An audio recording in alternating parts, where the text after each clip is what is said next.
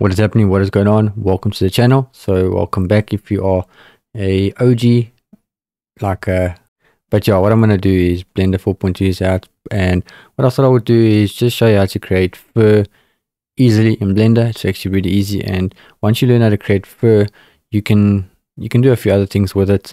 In a future video, I'll show you ways that you can use fur to create like abstract scenes, and it looks really cool. So probably next video I'll show you how to do it, but I'm just going to show you in this video how to create fur really easily in Blender. So let's jump into it. So first thing you want to do is go Shift A, Mesh, and you want to get a icosphere. Okay, then you can zoom in and you can add subdivisions, probably 5, and then you can right click Shade Smooth and go S, and you can scale it up a bit, something like that, so you can see a bit better. Then what you want to do is go Shift A and go to Curve and look for fur. So like that, right there, click on fur. And now if you go here, you'll see here's where the dot is. And you can see you got some stuff here. You've got material. You've got there. And if you go here to modifiers, you can see this is where your curve, where your fur is.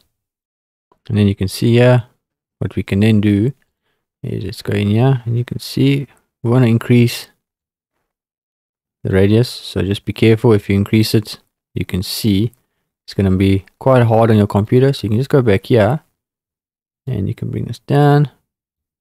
Shape, you can change it like that. Factor. And then you can bring the density in, which just basically creates more fur.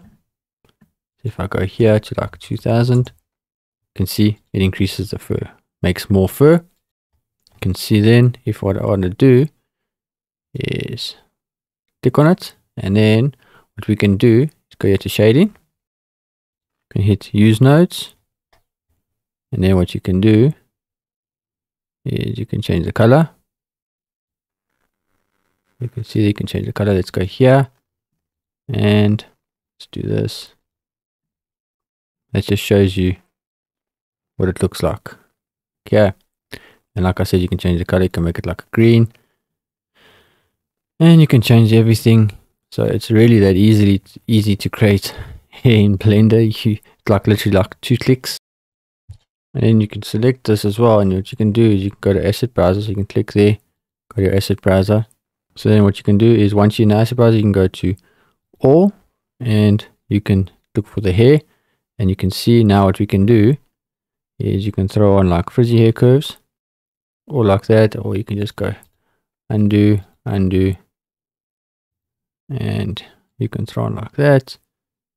You can see you got a lot of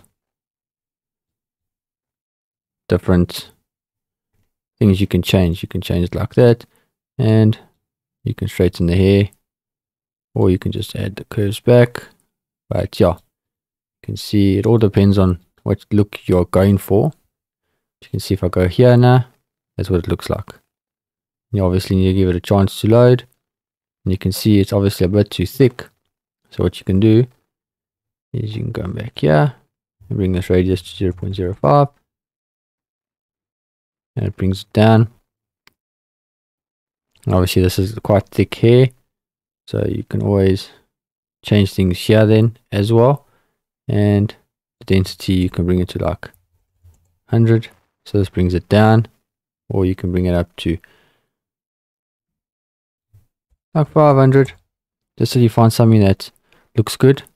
And yeah, hopefully this video helped you. It's just a quick and easy way to add fur in Blender. And yeah, hopefully you learned something. Hopefully it helped you. And yeah, make sure you subscribe, check out Blender Kit, check out the Patreon, and I'll see you in the next video. Peace.